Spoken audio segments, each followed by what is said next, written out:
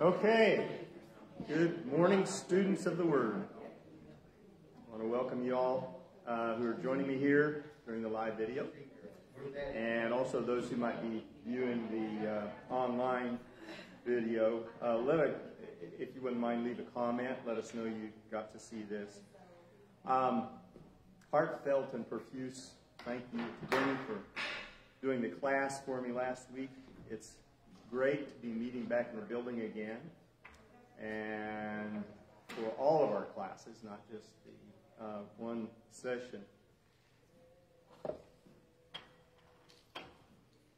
hope you are taking advantage of the Thursday evening. I think it's usually Thursday. Sometimes it switches around. The Double D session, Benny and Darren on Thursdays. I think they do a great job. I love listening, hearing the encouraging words, the knowledge, the humor. The banter. Yeah, the banter, right, as Mark says. Let me know if you can't hear us, and I don't know if anybody's checking to see if Tony, if you wouldn't mind checking to make sure that we're coming through okay. Well, that was number one that kept me out last Sunday, so number 2 is coming up April 1, so we'll see how that goes. Denny's class last week wasn't videoed, and so those of you who were here got in on a private showing, or private viewing, however you want it. When I led class last, it was online, and we start out with a lengthy review because I had not been able to have class for a number of weeks due to complications from the virus. And we're studying spiritual gifts that are given to grow and to mature the church when they are exercised by the members. We're looking right now at the spiritual gift of pastor / shepherd / overseer / elder. A few translations also use the word bishop. I think that was probably, a few translations. I refer to the passage in John 10, 1 through 18 for our reference point regarding, or one of our reference points, regarding this spiritual gift. So if you wouldn't mind turning there, John 10, we will read that together. The first 18 verses.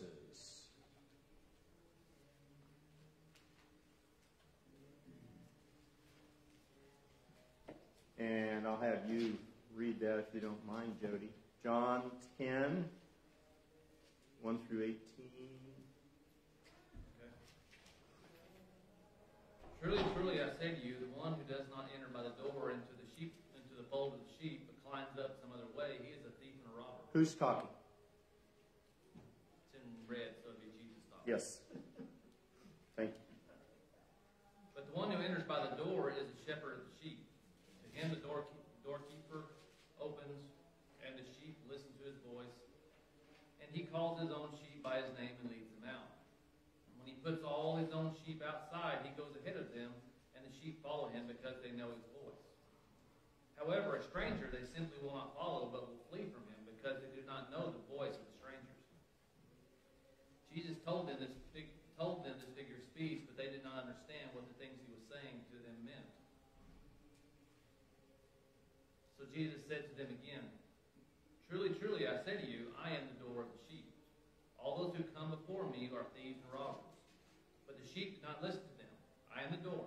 If anyone enters through me, he will be saved and will go in and out and find pasture. The thief comes only to steal and kill and destroy. I come so that they would have life and have it abundantly. I am the good shepherd. The good shepherd lays down his life for his sheep. He who is a hired hand and not a shepherd, who is not the owner of the sheep, sees the wolf coming and leaves the sheep and flees, and the wolf snatches them and scatters the flock. He flees because he is a hired hand and does not care about the sheep. I am the good shepherd, and I know my own, and my own know me. Just as the Father knows me, and I know the Father, I lay down my life for the sheep. And I have other sheep that are not of this fold. I must bring them also, and they will listen to my voice, and they will become one flock with one shepherd. For this reason the Father loves me, because I lay down my life so that I may take it back. No one has taken it away from me, but I lay it down of my own. I I have authority to lay it down, and I have authority to take it back. This commandment I received from my Father. Okay. Last week we talked some about why this spiritual gift is called shepherd or shepherding. And because as Jesus points out, one of the roles of being a shepherd is to serve as a guardian, a gatekeeper against what? Wolves. And what are wolves? Evil ones. Okay. Predators. And Predators. They're predators. yes, they are. False. And they would be predators because they were bringing in something other than the truth, right? Because Jesus said, I'm the truth. And he said, I'm the doorway. So one of the roles of shepherd is to prevent false doctrine from entering, from infecting the flock. And in performing this task, I stress the duty of the one with this gift to know the guidebook so that he can recognize teaching that's not in the guidebook. You study a text and it becomes well-worn, and you've seen many Bibles back when all of us were using books as opposed to electronic books. The pages were, my dad, some of his old Bibles, he knew pretty much about where on the page it was and about where it was. He could almost, the pages are worn, they're stained, they're lined. You got words underlined and notes on the side. You know the guidebook. Well, that doesn't sound like it's in the guidebook. I don't think, where is that found? You see what I'm saying? You don't have to study everything else. If you know the guidebook and you know it inside and out, then you recognize right away that's not in there. That is not part of the text. So, the shepherd is to serve as a guardian or a gatekeeper of the truth. And this knowledge is knowing the book, but I also discussed how wisdom must be applied, must be used in application of the knowledge. And you remember we talked about the Pharisees who had knowledge, but they didn't have the wisdom that went with the knowledge to recognize that this is God in front of them. And so they were called hypocrites by Jesus in Matthew 23. He said, you're not entering in, and you're keeping everybody else from entering in. So they were false shepherds. They were wolves because they were introducing, or at least standing in the way of, those who wanted to come to the truth. Having wisdom allows a shepherd to separate tradition and practice, which are often instituted by men, although there are godly traditions, aren't there? What's a godly tradition?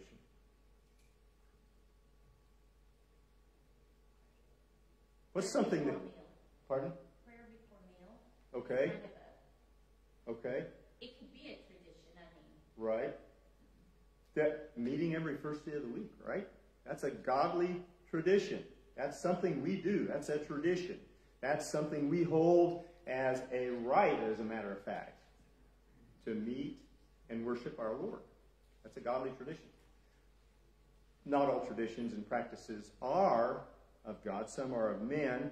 And wisdom helps the shepherd separate what is from men and what are the truth and requirements that came from God.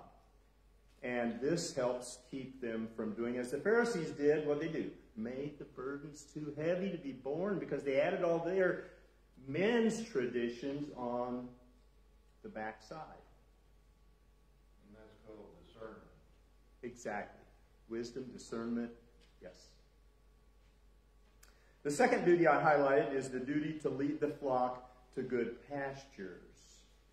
Now, this was back before the days of so many fences. They did have rock walls and so forth, but the shepherds were what we would call, well, one word that comes to mind is peripatetic, but They wandered around. They led their sheep to where the water was good, where the pasture was good. And in the book of Heidi, you see the shepherd taking the sheep up higher and down lower and so forth, depending on what time of year it is and where the pastures were.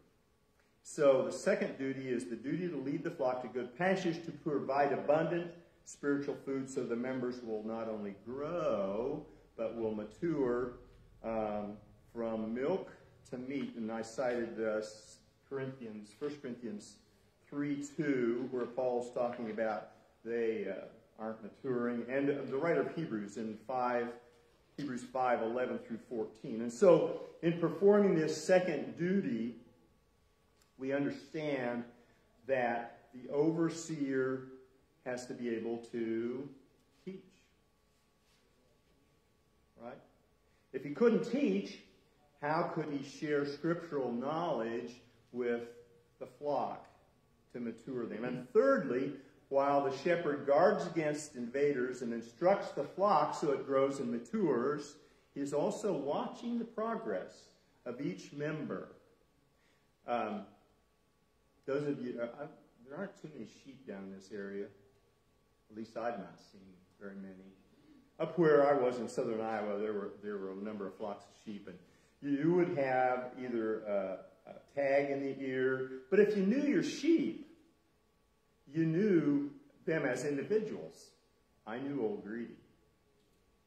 And you can figure out how she got that name. There was Dolly, and there was the Suffolk, and, we could go on. They each had their own personality, and the shepherd watches the progress. Is Greedy getting her food? Yeah, she always gets her food, right? But is she growing? Is she maturing? Is this little smaller sheep, is that one the new, are they getting to the trough? Are they growing? Where are they? They're not even here. And so he's overseeing the whole flock. And if there's one straggling or one that's wandered away from the protection of, because there's strength in numbers, from the protection of the group, Christ talks about that the shepherd might even leave the group to go get that one and try to bring it back. And all the while, he is recognizing that he is accountable for the flock. He doesn't own the flock because that right belongs to the chief shepherd who purchased each member with his blood. As Paul tells the Ephesian elders in Acts 20:28, he says that you look over the sheep, but the chief shepherd is the one that you'll be answering to.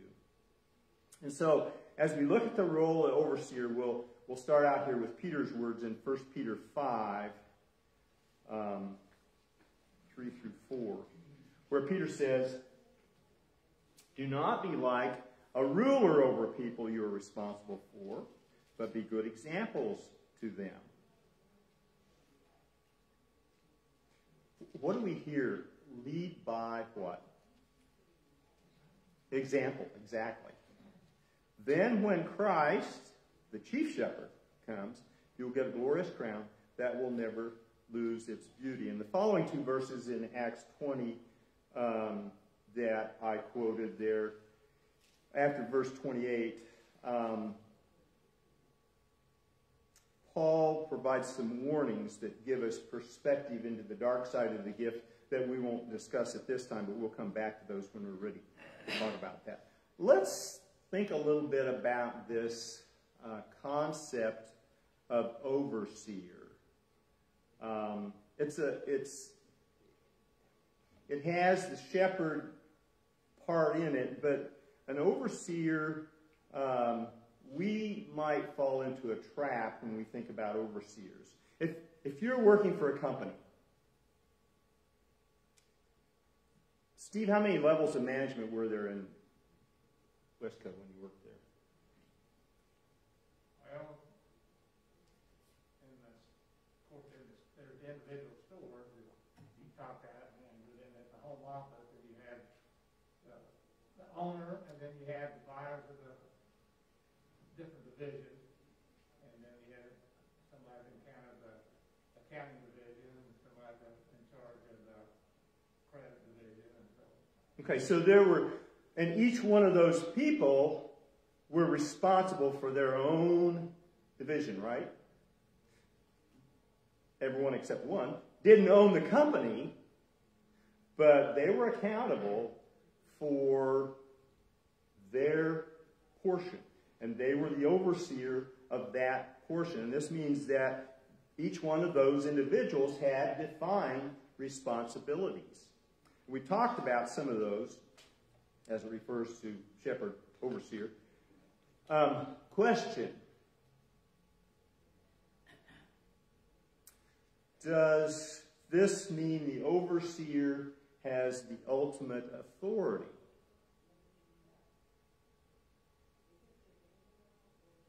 It just depends on the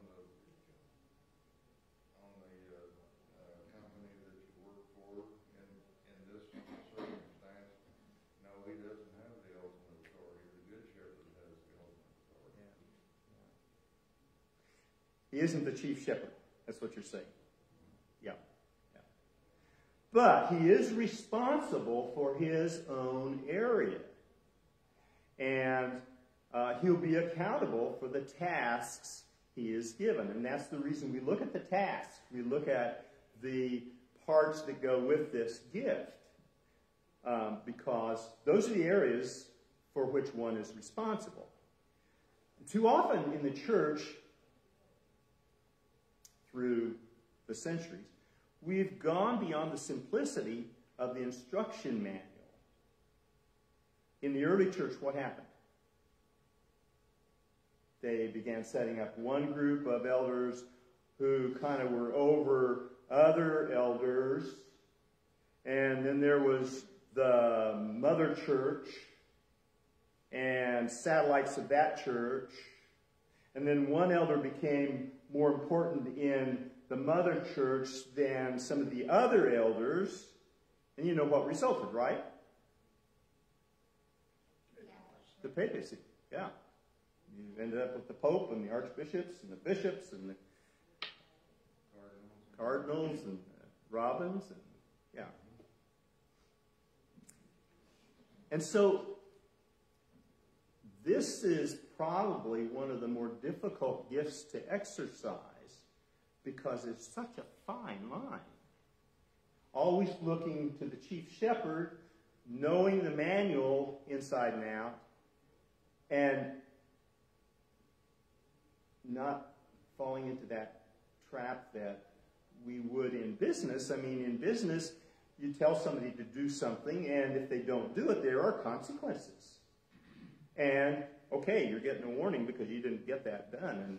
And then the next time you get another warning, and maybe the third time, well, you know, you're out of here. Well, it doesn't work that way in the church because it's not a you do this or else kind of thing. Now, Scripture tells us that, doesn't it?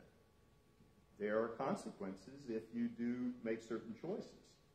So it's a difficult gift to exercise, and the analogy that I was trying to use when I had Steve tell me about Wesco, it kind of breaks down in that respect because there aren't any immediate consequences if someone is asked to do something and they don't do it. I mean, they'll have consequences to the chief shepherd. I think that's the key. As you just said, there may not be any immediate, as we like to measure things, but if we trust what we're told, God's going to take care of it. That's right. He's got a plan of how he's going to do things. But we also know his desire is that none would be lost. Right, and I think it may be Peter or Paul talks about not making the shepherd's job tough. Don't make it hard by being a stubborn, wandering old sheep. That was another characteristic Greedy had. Oh, she was hard-headed, and she wanted her way, and it didn't matter. She would try to push you out of the way, and everybody else too. So, we can also We talk about this, okay, this elder is over these elders and then is over, and so on. We talk about that. We can also get into the mentality that an overseer or the elders, corporate, are to be a board of directors for the congregation, can't we? But we don't really have scripture to back that up. We say, well, who's responsible for making all the decisions for the congregation? Who's the ultimate decision maker? Well, again, we got to know the guidebook, don't we? Let's go back to the example in Scripture of when the first pastors, who were the first pastors? Who were the first overseers? Who were the first elders? Peter was one, yeah. The apostles, right? The apostles. Let's go back to the example in Scripture of when the first pastors began to realize their main responsibilities of shepherding were being compromised by the tugging for their attention of other needs in the church. Andrew, next slide, please. In Acts 6, do you have that? Leonard, you want to read that for me? Acts 6, 1, 2, 3. Yeah, we'll go down through verse 6. And Andrew, you'll want to change after we will put them in charge of this work. You'll want to change.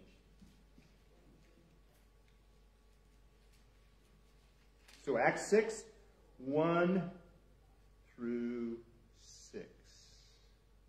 Now at this time, while the disciples were increasing in number, a complaint arose on the parts of the Hellenistic Jews among the native Hebrews, because their widows were being overlooked in the daily serving of food.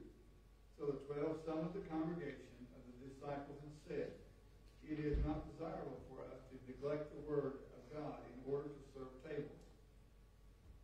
Therefore, brethren, select from among you 7 men of good reputation, full of the Spirit and of wisdom, whom we may put in charge of this task.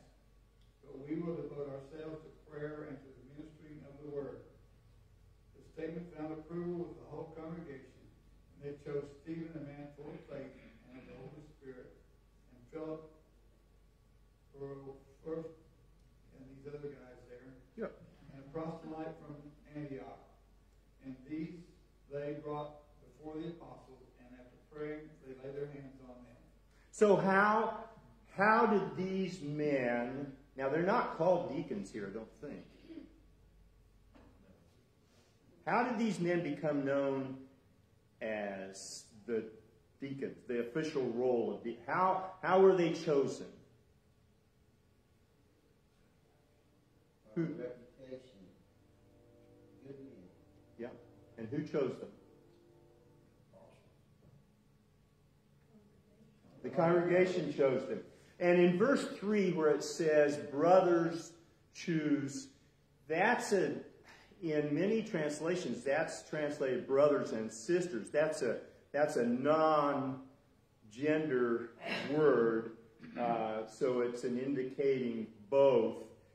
But the overseers, Alan said, go choose, and they gave a number, go choose 7 men from among yourselves who can take care of this work.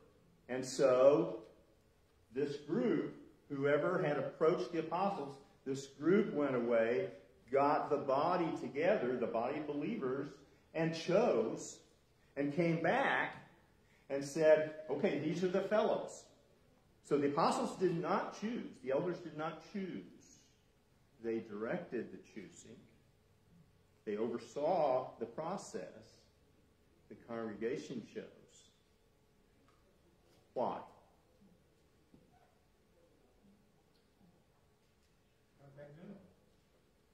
They knew them maybe better than the apostles, because there was such a group at that point. I mean, here at this point we're what? 3,000, 5,000, something like that.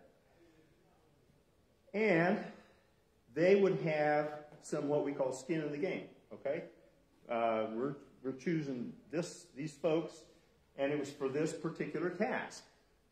the task of providing for the widows, providing the food, not waiting on tables, making sure that the all things in common was distributed evenly. That make sense? Okay. Do any of these names bring to mind someone that might be Greek? Might be what? Greek. Oh, yeah. Yeah, Nicholas was, it says, and probably Timon, I'm thinking. Nicanor doesn't sound like a Jewish name. Prochorus doesn't sound like a Jewish name. Okay. From this point forward, whose responsibility was it for the feeding of those in need, or providing for those in need? Whose responsibility? These 7 men. Right. Right. Not the overseers. Because they had given that to these individuals as overseers. We have other things to do. This is not what our gift is. You take care of it. Needs to be done. Needs to be done. So, whose responsibility was it to find those in need? Those men. Whose responsibility was it to manage the funds to pay for those physical needs of the church? So that we can devote our time to teaching and praying. Those men. Those deacons. Those 7. You'll recall the great effort that Paul put into gathering a gift from churches. Now, this is actually the second gift, the one I'm referring to right now. This is actually the second gift, because there's another one that we're going to refer to in just a moment. Where he was evangelizing, he talks about it in 2 Corinthians quite a bit, and that whole area of Asia and Greece that he was in, where he was collecting funds to take to the brothers in need in Jerusalem. It's written about in 1 Corinthians 16. It's written about in 2 Corinthians chapter 8. We studied about that in our 2 Corinthians study. And Paul spent quite a bit of time talking about this collection to the Corinthian churches, but had also written to other churches, you recall. I think he mentions Galatia about it. And then he finally takes the gift to Jerusalem. And he had a number of representatives of various churches who were traveling with him from the contributing churches, accompanying with him to deliver this gift. I think 7 are named in Acts 20, verse 4. And we know that Luke was also with them because he was writing Acts. He's not mentioned. There may have been some others who aren't mentioned either. But we know these 7 were there. So this is a group who's traveling with Paul.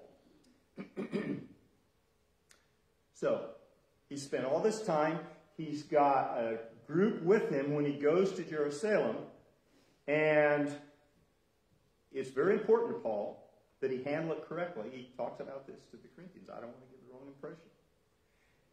And he's got all these people and all these congregations involved in this project. You would think that if he had delivered it to the elders at Jerusalem, that it would have been mentioned when he talks to the elders, so that they might decide how it was distributed. You would think that Scripture would have said something about that when he met with them in Acts 21, but no. There may be a reason for that. There may not be a reason for that. But we do know that from the point in Acts where the deacons were appointed by the apostles that had been chosen by the congregation, from that point forward, there's only one other mention that I could find where elders are involved at all in handling funds. And that is in, let's turn to Acts 11.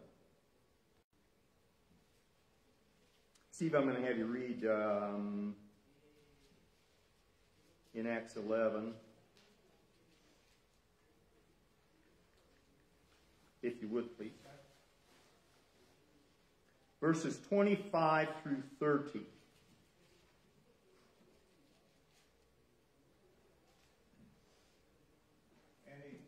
The Acts 11, 25 through 30?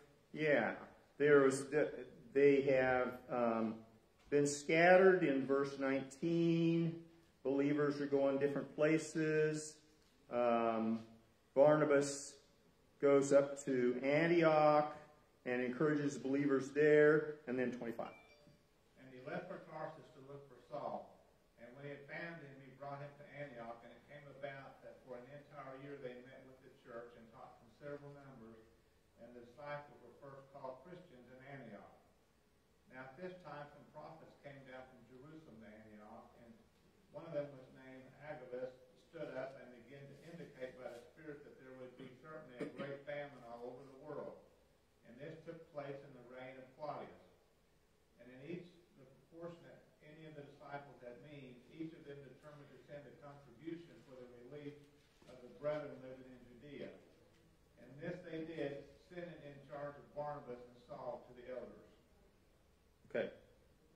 So, again, the money is brought to the elders, but it's not talked about distribution. And this is the only scripture that I could find that there's even any reference of monies coming to the church and the elders looking, taking it in and deciding where it's going to go.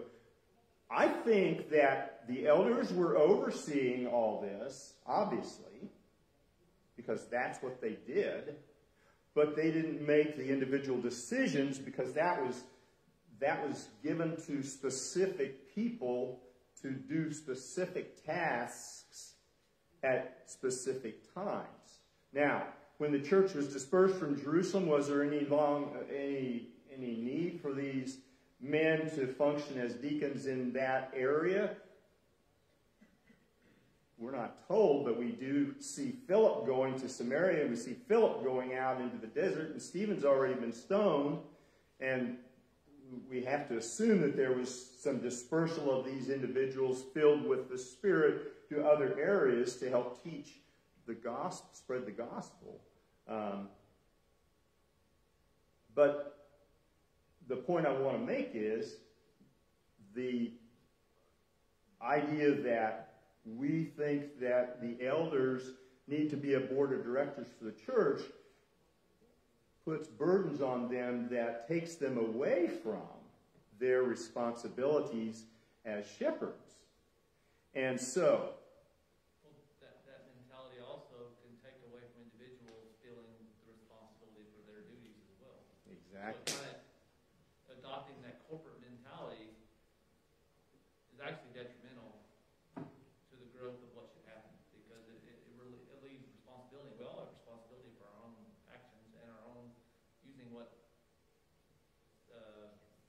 gifts and stuff that we have to use. Right. Well, we still, I think, have to realize down deep, and at the start of the class you talked about this, the elders, and I'm going to use my words here, have to make sure that the church is pure. Mm. And so they got to keep watch over those guys. And I'm going to There's talk. nothing wrong with having meetings and sitting down and going over things and make sure that everybody's on the right page. Mhm. Because if you don't do that, you can get off the left field. Yep. And then it's hard to get back. Okay. The reason I'm talking about this is because the decisions about the physical needs of the body is not part of the description, because we're talking about the description of these gifts, not part of the description of what it means to be a shepherd. They're to oversee the spiritual conduct of the flock and the spiritual well-being of the flock. Were they to notice inappropriate use of the funds? Yeah, they're overseers, right? They're required, if that's occurring as spiritual leaders, to step in and say, no, that's not in accordance with God's will. That's not in the guidebook that we should be doing that with these funds to set up a daycare center. from the church funds, or pull something out of your hat, whatever. Does that make sense? Okay. Again, it's fine lines. But there's nothing wrong with the daycare center. No. As long as those funds are not being pulled away from the necessities of teaching the gospel. Yes. And if it's an evangelistic effort,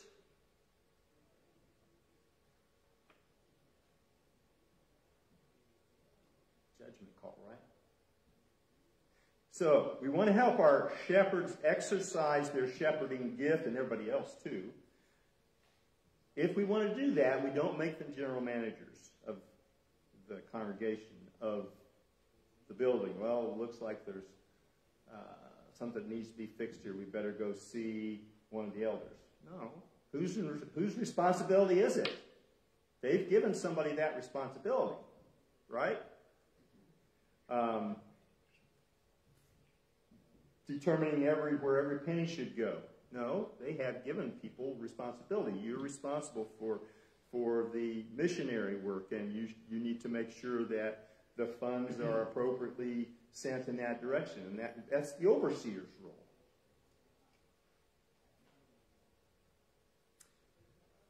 Does anyone see something I missed in this? Are you calling these 7 people that were appointed for this task deacons? Yes. Because it refers to one of them as Philip the deacon, as I think later when it talks about the prophet, his daughters prophesied.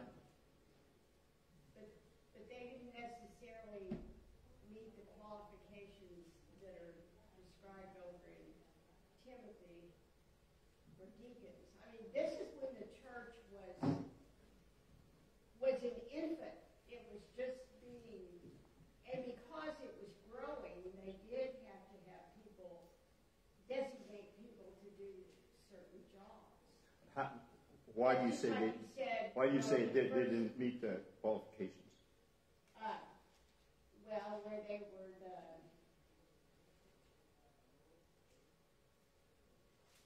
of course they were reverent, not double-tongued, not given too much wine, not greedy for money, but that let them be tested, let them serve as deacons, being found blameless. Likewise, their wives must be reverent, not slanderers, temperate, faithful in all things. Let deacons be the husbands of one wife. We aren't told whether they're married or not, but we have to assume that they were. And what Steve I think Steve made the comment, the congregation chose them because they knew them. These were men who had been tested, whose character. Looking at the timeline, the church hadn't been given the qualifications for deacons yet. Right. But I'm sure that. Or for elders Yep. either. Right. I mean, were all of the apostles married and had wives and children? No, Paul wasn't an apostle. I wasn't an elder. Paul wasn't. We know Peter was. Right. And John, Peter, yeah. And later, well, that was a different James. But What I'm saying is sometimes you have to get a group that's appointed or selected to do a certain task. I see where you're They're saying. not Yeah, I see where you're necessarily saying. Yeah. deacons. Mm-hmm. And the reason all of this, they needed more people to do more things and divide up duties was because they were blessed that the church was Growing so rapidly. Right. Yeah. Who does most of the work with? Is there a rule that says who does what? Everyone's supposed to do everything they can. I mean, that's. The only one I know of is the 80-20 rule. 20% of the people do 80% of the work. Yeah, and everyone's willing. I've heard that too. My dad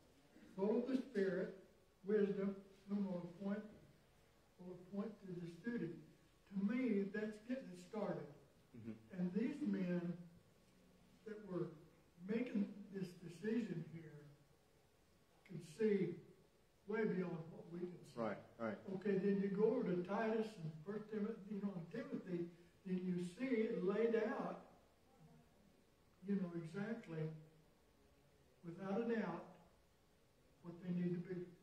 And this is kind of like the same thing with, okay, you can get into this mindset. Okay, show me where they baptized James. Where was James baptized? Where's the scripture that shows that Peter was baptized? Yeah, it's the same thing. Does it matter at this point what we're seeing here? We're looking at, I think your whole point in all of this was that the elders saw the overseers at this time, which we're classifying them as the predecessors, or at least what we appear to be overseers at some point. We're looking at and saying they recognized that they could not fulfill what they saw and were being guided by the Spirit as their duty to do at this time. Right. So they appointed some help. Right. Or they found a way to get help. Now, whether they're deacons or not doesn't matter at this point. I mean, we could argue that, and we're not directly told. We can infer from what appears to be, but I don't think it ever uses the language of deacon with these men.